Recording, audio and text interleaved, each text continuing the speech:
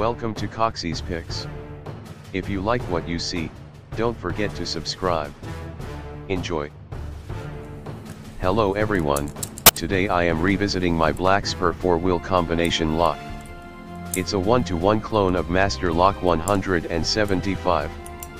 First I will demonstrate the bypass where you stick the tool into the right of the second wheel, hunt for the mechanism and push in on the shackle, down on the tool end. Boom. Yo, get an open. Now for the bit you have all been waiting for. A violent bypass. Locks locked. Hit with the hammer. Unlocked. Lock it back up. Scramble the wheels. Still locked. Hit with the hammer.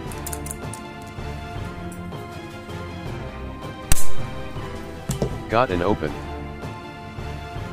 There you go guys, I hope you enjoyed this video and I will see you all next time.